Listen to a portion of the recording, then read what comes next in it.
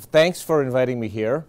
I was going to talk, first of all, my name's Don Sackett. I'm one of the founders and the CEO of this company called SciAps. We're outside of Boston, Massachusetts. And this is my third new business in this field of handheld instruments. The last two we had for about 10 years, sold them off to large instrumentation companies, and got bored playing golf, so we decided to start a new one. So this is what we're doing here. So what I was going to talk about today, I'm a physicist by education, but I've been working in instrumentation for 20-something years. I'm not a geochemist, so if you have mineral questions, I'm not sure I can help you with those, but ask away, and if I don't have the answer, I'll try to get it for you. But that's who I am. So what I was going to talk about today is kind of an overview of some new handheld technology. Not so much to promote any specific thing, it's not the intent, just kind of an update of what's out there now, and along the lines of what Rob was saying about speed things up, what's new and we're working on getting accepted, and I'm going to answer your question in about 2 slides. So the subject is in-field geochemistry, and what we've been doing in this field for portable instruments for the last 20 plus years is 2 things: either looking at bulk samples, meaning a whole rock or a whole core, a ground up rock, and either looking for total elemental content in that thing, like how much copper, how much nickel, how much manganese, et cetera, or looking at that material and with a different technique and trying to determine what's the mineral or mix of minerals in that material. And that's what we've been doing, and there's essentially 2 very well-established technologies to do that. One is handheld X-ray fluorescence, or XRF, which is sensitive to the total elemental content. And what I've seen over what we hear back from our customers is what they really want is quantitative, in the field, instant mineral identification, and how much of that, what percentage of mineral is in that rock. That's what they really want, and that's what we've been trying to work towards getting them over these last 20 plus years. But right now, with X-ray, it'll give you the total elemental, and all you guys seem to have come quite good at, if you know how much copper or nickel is in a rock, figuring out if that's something that's valuable to continue to explore or extract. And then there's the handheld near-infrared technology that's sensitive to mineral content as opposed to elements. We don't. This product is called the Halo. We don't make it. It's not really a competitor because they're very complementary. I know these guys at Panalytical quite well. So, and I have a few comments about the Halo going forward that aren't meant to be disparaging in any way. But if they're inaccurate, please let me know. It wasn't the intent.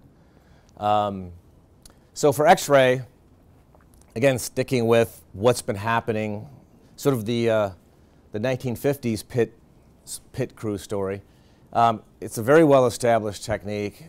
Limits of detection down in the 3 to 10 ppm range typically. They do vary by the sample type. Like I said, all you guys have learned how to really correlate that into useful information. The problem with it is that it really interrogates a bulk area of 1 or 2 square centimeters. It's not like a pinpointing technology. It's not sensitive to what we call the low atomic number elements, basically hydrogen to sodium. And it's only modestly sensitive to some of the low atomic number transition elements like aluminum, magnesium. And it's not at all sensitive to mineral species.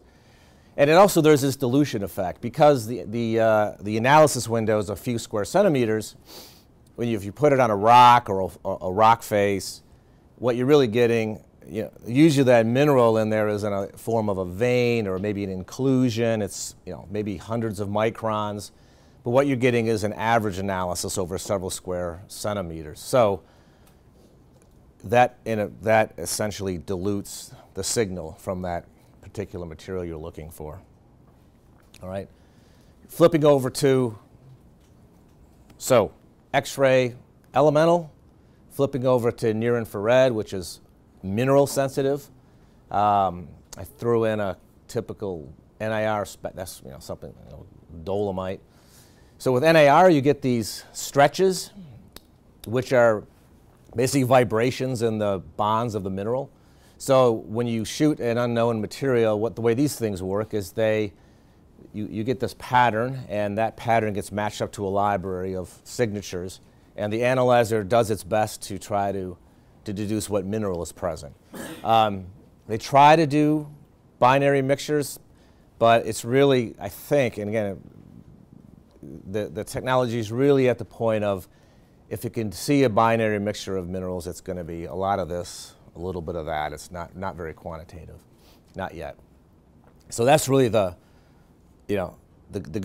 plus about the NIR spectroscopy is it does give you mineral information. The negative is that it's very much, I think, still a very qualitative tool, and it requires a fair amount of, it requires a fairly skilled user to interpret the data. It's not so easy to look at these kind of patterns and just trust some mathematical algorithm that tries to say, okay, this mixture of spectral fingerprints, when combined together, yields this pattern, because often you get nonsensical types of answers without having some human knowledge intervention on that. Anyway, so that's what's been going on the last 20, 25 years. Is us instrumentation companies have been plodding along, trying to make handheld X-ray incrementally better and near-infrared incrementally better, and with some success. The technologies have certainly progressed. In fact, so we have that technology, but the main reason we started this business, or this segment of the business, about 4 years ago, was to come out with a new technology, which is historically known as LIBS, which stands for laser-induced breakdown spectroscopy. LIBS is an elemental technique, so it's not mineral, it is elemental. It's been used as a benchtop analyzer. It's used in a benchtop form factor for probably the past 50 years. So what we did is we miniaturized it from a tabletop piece of equipment down to a handheld battery-operated piece of equipment. And it's an optical technique, not X-ray. So the way it works is it fires a pulsed laser at the rock, and the laser is roughly 100 microns in diameter, so it's very much a pinpoint.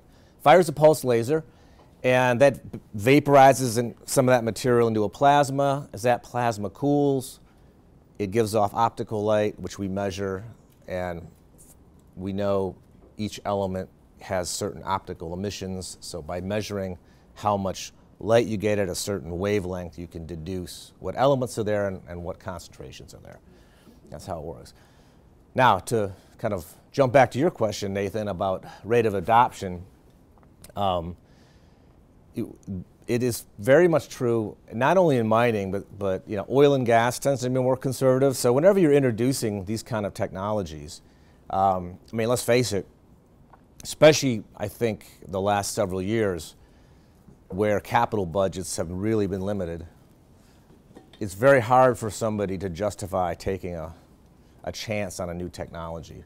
Right? If you have $30,000 to spend on a field analyzer, probably you're going to either buy an X-ray or a near-infrared, because you probably know 200 other geologists that all use them, generally like them, and that's the road. So that is really, I think, the single biggest thing to adopting a new technology. So what we do, and what we've been doing, is we've had these units out on studies and field trials with some of the bigger operators, the Rio Tintos and the BHPs, and it's just been a question of generating data, research, publications.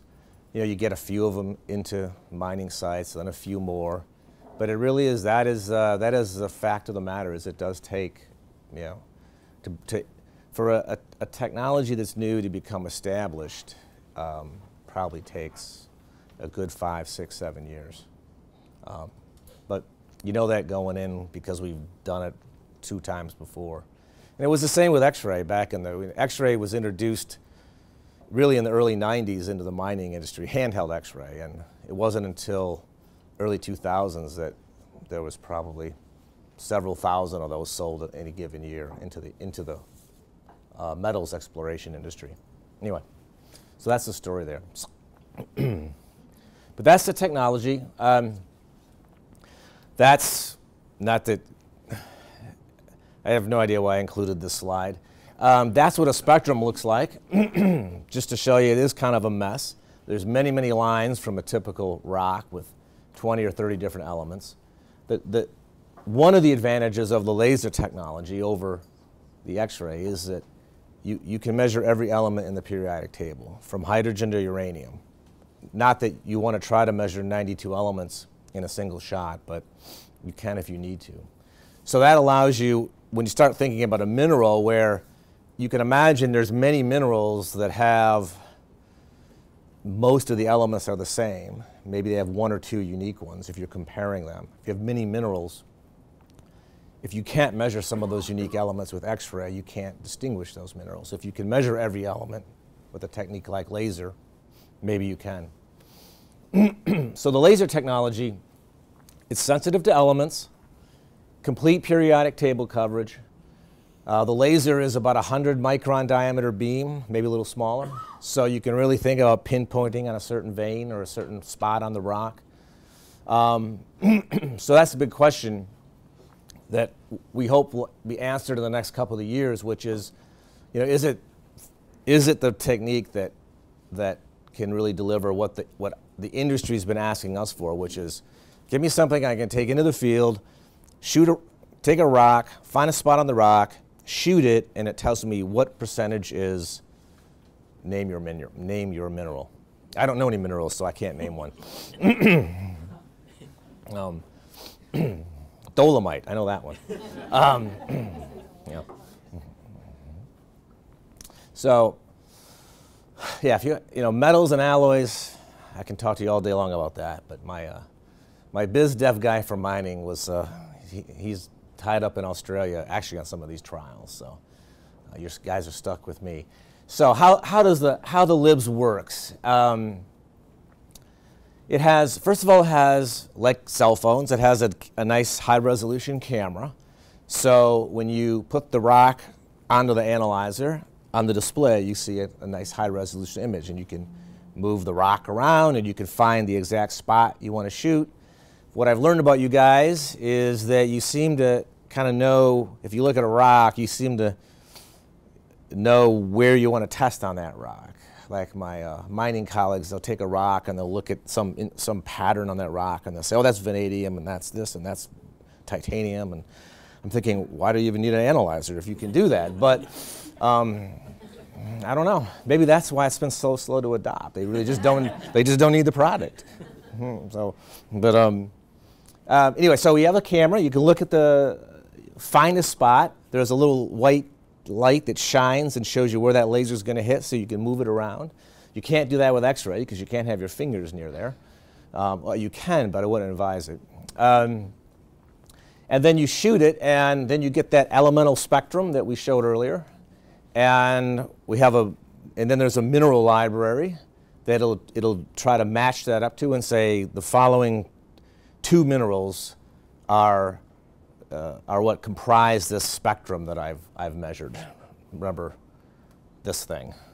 So there's some mathematics going on inside there. And the goal is to try to do quantitative binary mixtures for now. I got 70% of mineral A. If I knew a mineral, I'd tell you what A was, and I have 30% of mineral B. And if we can do that in a few seconds in the field without having to have a PhD geologist interpreting that information, that's the goal. All right. The other thing you can do with LIBS is you can actually quantify. So you're getting the spectral signatures, but you can also determine intensities, which basically means integrating the peaks around those spectra, and then so you can get quantitative analysis of various elements, you name it. Again, it can be set up to measure any element in the periodic table. The key is, though, your calibration. If you go to the step of quantification, your calibrations, they have to be somewhat matrix matched to the rock. You can't just take I don't know, again, an igneous rock and use that on calibration and use that on any other rock you might find.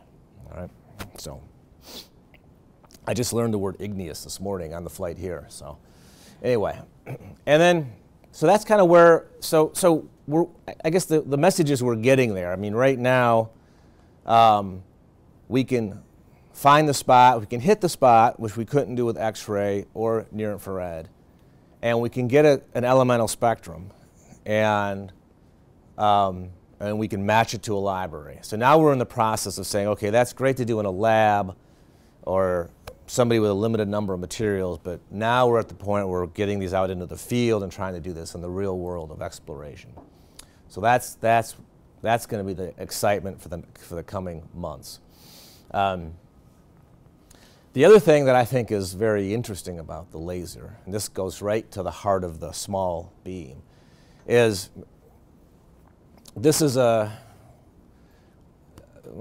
of a poor resolution image that you see on the camera, but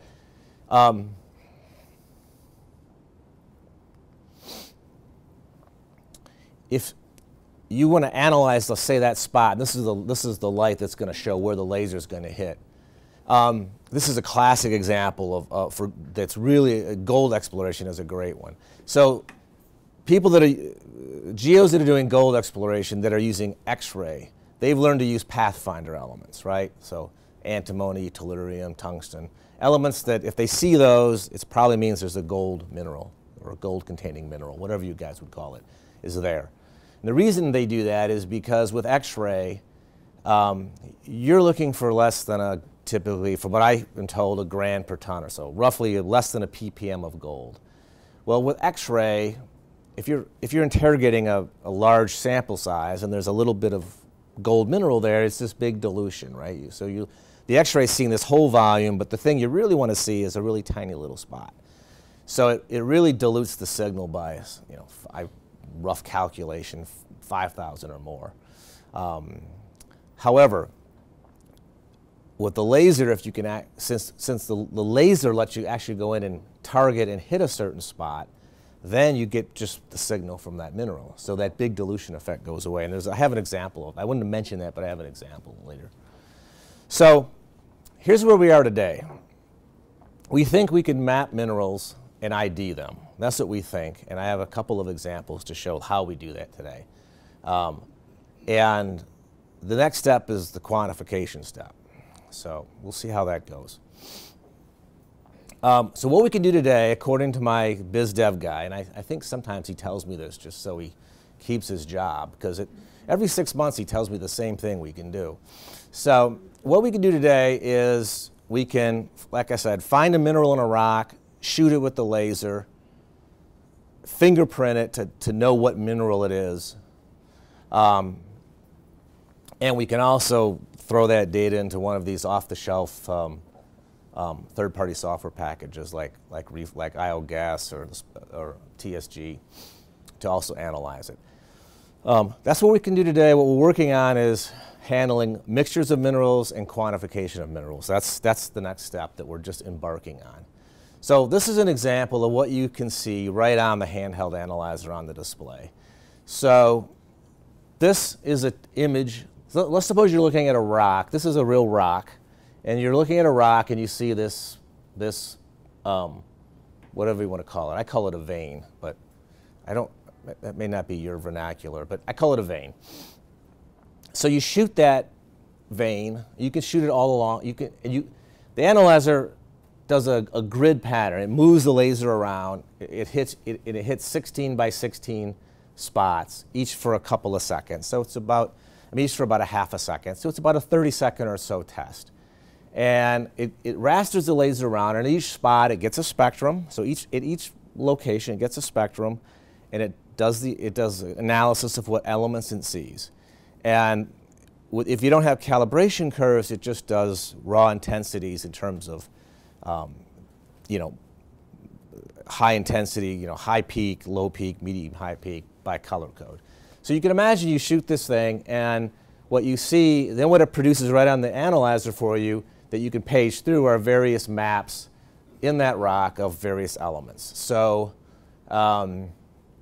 this one in particular, so red and orange means high concentration, so it's a heat map, right? Red and orange is high concentration, blue is noise. So you can see, again, I don't know how excited anybody is about measuring carbonate, but it was a good example to show that if you do that, you can really see in that section of the rock where you have this vein here is a carbonate vein. And outside of that, maybe there's some iron on each side, maybe a little potassium, some aluminum, but that's it. So that is something that has gotten the attention and interest of a lot of the exploration community. Sorry, Don, how big a scale is that? How big is that square? That's about it's about a 3 by 3 millimeter. It's quite small. Yeah. Can you do it bigger?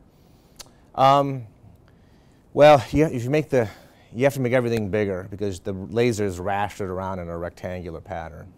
And the thing about laser is the laser has to focus right on where it's going to hit the sample, because you take that laser, you focus it down. It's kind of like a magnifying glass in the sunlight. You focus it down, and that puts all that energy into a very small point to vaporize the material. So yeah, so you're somewhat limited to we could make it a little bigger. You could go to 5 or 6 by 6 millimeters, but you can never really go to, several centimeters. Yes, sir. Could you create an array of these devices for those Sure.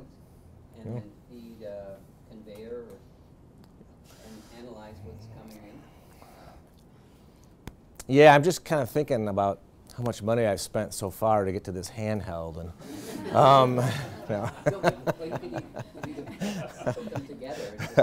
yeah, you could do it. You could tie them together and pull the data from each one. You could absolutely do that. The main challenge there to that problem is because the laser has to be focused, it has to come to a focal point where it strikes the material. You have to have some control over the distance from the device to the actual material. But that's done a lot. There's a whole technique called standoff LIBS, which is shooting something at distance and analyzing it. That's more of a military application right now than mining, but you could.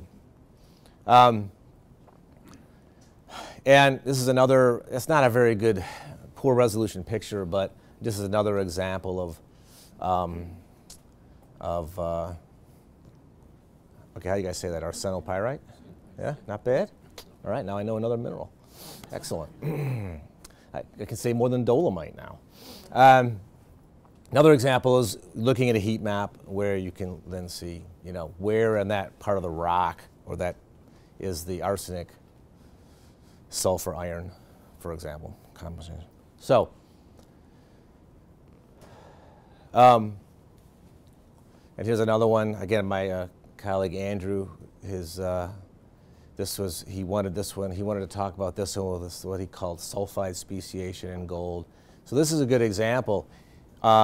If you would have taken this rock and shot that rock with an X-ray, you never would have seen the gold concentration because it's too low. You're looking over a big area.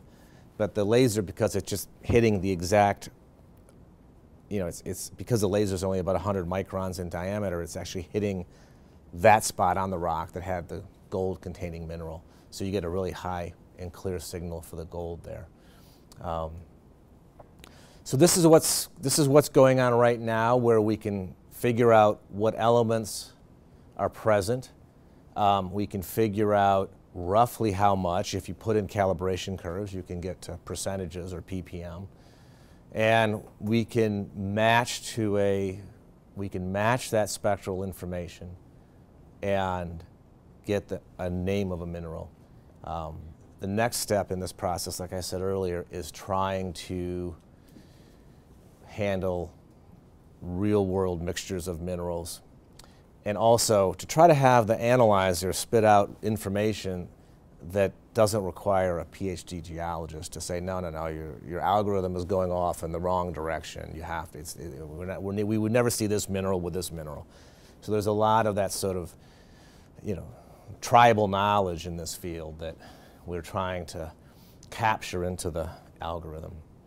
Anyway, so that's one big area we're working on. The other big area we're working on is, and this has been going on a little longer and with a little more, and I won't say more success, it's just further down the road of development, is looking at elements that cannot be analyzed by any other handheld technique in the field. And the big ones are essentially hydrogen through sodium. So the big ones of those being lithium, sometimes boron, sometimes beryllium, sometimes carbon, sodium, fluorine, a few others. So this was just, this study is, and I can give you the link, this is published on the Australian Stock Exchange. A company called Lithium Australia has these analyzers operating in their lithium mines generating this data. So all this, everything here is public domain stuff. It's been out there for a while. So they're not so much interested in microanalysis. They're interested in knowing right on the spot how much lithium is in their mineral, because there's no other technique that can do that in the field, right? The only other way to do it is take that sample, send it to a lab, and wait. The reason is because X-ray, handheld X-ray cannot measure those really low atomic number elements. So lithium's a great one. Lithium's in high demand. It's been a nice application to work on while we're working on all this other microanalysis applications. So there's some data from the, so what they're trying to do is just to show that that technique could be useful is they, in their exploration, they were taking samples, they were homogenizing them, they were pressing them with the portable field press that Reflex makes, and they would test them with the LIBS, the handheld that we have, and then they would send them off to a lab for analysis. And what they really were after here was trending. So sometimes people say, well, what's the accuracy of this device? And I said, you know, if you have a properly prepared sample and a good calibration, it's generally sort of in that 15 to 20% range, which is pretty much what you see here. There's a few points where the orange is the handheld and the blue is the lab data, where the orange is a little, it might be more than that 15 or so percent. But in general, it's pretty good correlation. And more importantly, the trend is where. That's what they're really looking for, is how strong is the trend. So that's been a good application for lithium. There's all their data just shown on a typical scatter plot of lab versus laser. And did I spell that right? Yeah. And that's a picture of the press that they use, a little field press. It's important, if you press it, you compact it, the laser hits it, you get a lot more signal because you have a lot less air in the sample if you press it down to make it compact. And that's a little, I think, 5-ton press with a hand crank. So anyway, so that's really where we are right now. So conclusion-wise, is that I say of the, so the long-term goal is in-field mineral quantification. I would say we're step of the two steps I see in that process. Step one being, can you analyze all the elements and can you ID the mineral? That's largely been shown to be possible. Now we're starting to get out in the field because there's always surprises in the field versus a controlled study, and trust me, they're never good surprises. But anyway, and so I say that we're now embarking on step two, which is really the quantification of mixture step. So, and there's some papers that'll be coming out over the next 6 to 12 months on that.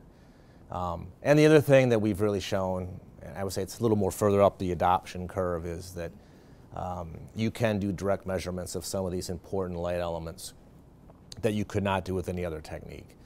Again, that's moved a lot quicker because there's demand to measure things like lithium in the field, and there hasn't been a field technique to do so. So the end users are willing to take a bigger bet on that technology because it's something they can't get right now. And we're also doing brines. I just wanted to, there's quite a active field testing underway now for doing lithium brines as well, which is fairly straightforward. You just have to, the difference is presenting a liquid sample to the laser, which is simply a small fixture. And that's it.